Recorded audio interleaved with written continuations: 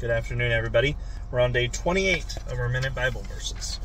So today we're going to be in the book of John, chapter 11, verses 21 through 27. And it says, "Lord," Martha said to Jesus, "if you had been here, my brother would not have died. But I know that even now God will give you whatever you ask." Jesus said to her, "Your brother will rise again." Martha answered, "I know he will rise again in the resurrection at the last day." Jesus said to her, "I am the resurrection and the life. The one who believes in me will live even though they die, and whoever lives by believing in me will never die. Do you believe this?" "Yes, Lord," she replied. "I believe that you are the Messiah, the Son of God, who is to come into this world."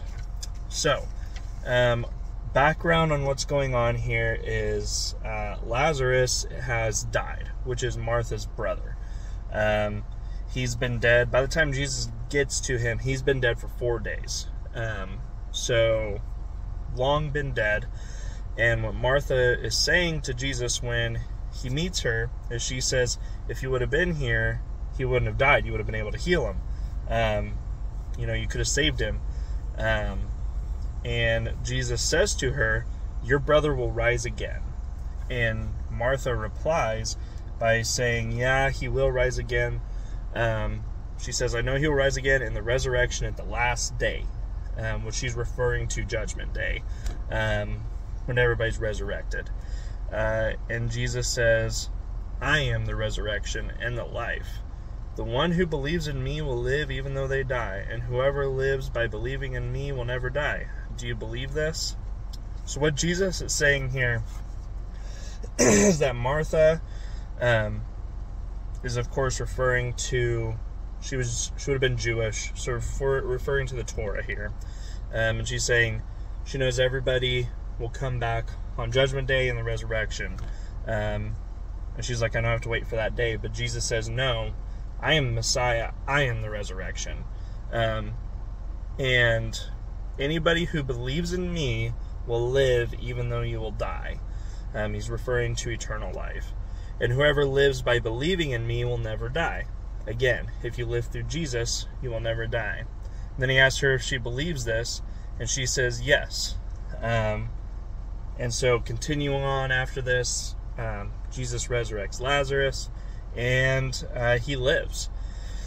And it's one of probably the most incredible miracles that we read about in the Bible with Jesus, especially since Lazarus wasn't newly dead, I guess. He had been dead, laid in his tomb for 4 days.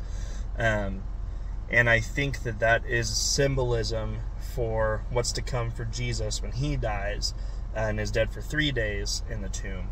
And it was on the 4th day that Jesus raises Lazarus. So I think that's kind of some symbolism of what's to come, showing kind of that prophecy that's going to be there with Jesus. But anyway, really the lesson to pull out of these verses is basically comes back to, if you believe in Jesus, you will not die after this life.